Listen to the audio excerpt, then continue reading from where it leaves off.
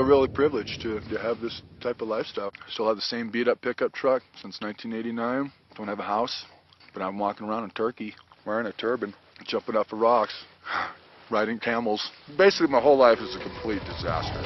On our way to India. By far the craziest thing I've ever seen in my life. Cows, camels, guns everywhere. Guns, guns, guns, guns. I'm not worried. Planning this again? Oh my God, there's so much snow. It's just too deep. That's where we're going tomorrow. It is Swiss precision champagne. Heading for Cook City, Montana. It's illegal to snowmobile down the street.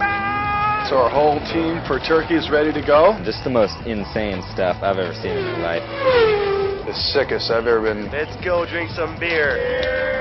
So drunk and wasted. Absolutely were. You guys stoked to be out here, your first AK trip? So scared, man. A bit nervous. Memorizing what it's going to look like when I get up there. You don't even know where your line is. Because I don't know where I am. I don't know if I can do this. Nobody said it was a Christian band.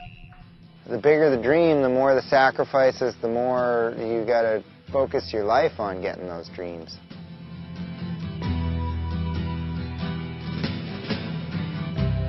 Ground control to Major Tom. Ground control to Major Tom. Take your protein pills and put your helmet on. 3, 2, check ignition and may God's love be with you.